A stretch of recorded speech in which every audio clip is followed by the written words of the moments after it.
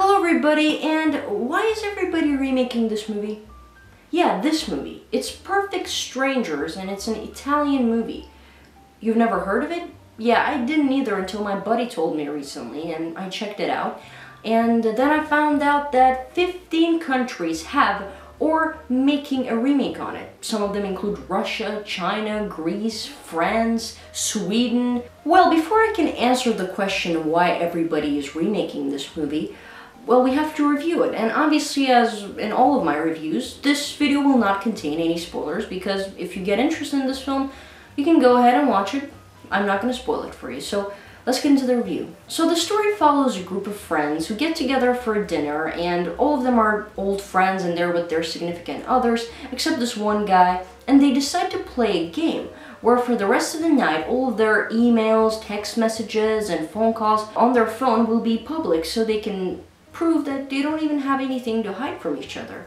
And obviously along the way some secrets get revealed. The concept of the film, though it's simple, it's pretty effective, and the message of the movie, by the end of it, you understand that it can be interpreted in two ways. Number one is that keeping secrets from each other is not a good idea, especially from the people you care about, because not only might get revealed, but it's also way better to communicate and try to understand what is going on. And the second is that maybe keeping secrets is sometimes a good idea, because maybe you're trying to protect the person you care about this way, and maybe some secrets are better off staying secrets. The movie is also very well written, and since this movie mostly consists of dialogues, it's very crucial here. And not for a second did I doubt that these people weren't actual friends having a chat. It really felt natural, and obviously it also has to do with really good acting. The actors in this movie, they do a really good job. As I say, they really felt like they were friends. So a really good job on both of those fields. Now there were also a couple of surprising moments, some plot twists in this movie, one which actually made me go like, what? It was towards the end, obviously not spoiling anything, and with this on, I need to get into the biggest problem of the film, and it is that it takes too long to get to the good stuff. The movie is 1 hour and 30 minutes long, and things start to happen in about 40th minute, and until that, it's mostly just not mostly, it's just these friends in front of the dinner table talking. And look, I didn't feel bored, I wasn't bored for a second there, but I wasn't invested either as much. I was just like watching and just, listening, waiting for some interesting stuff to happen. But as I say, it starts at 40th minute, and it just starts there. Things get crazy by the end, mostly like after an hour, like in the last 30 minutes. And again, I'm okay with that, because it's not like an action movie. I'm not expecting some crazy stuff to happen, but maybe in those 40 minutes, I mean, something more interesting should have happened. Because the dialogue between these people can be so interesting. It's just, friends having just friend talk.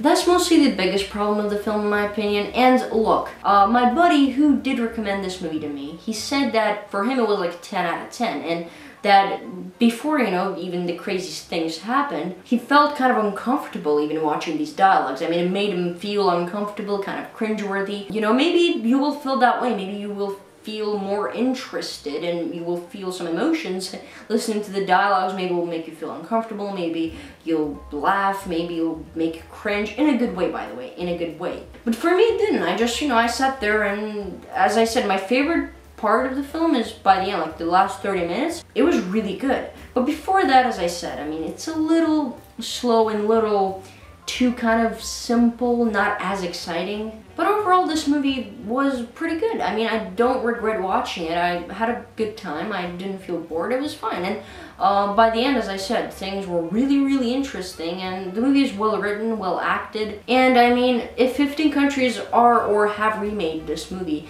then there is definitely something to check out. And I'm giving this movie 7.5 out of 10. Now let's try to answer the question why all these countries want to make their own remake of this film. The answer is actually pretty simple. The concept of the movie is as simple as it gets, but at the same time it's effective and it's pretty clever. So any country there is, they can make their own remake. I mean, The story is just about friends who get together for dinner and they decide to play this game and secrets get revealed.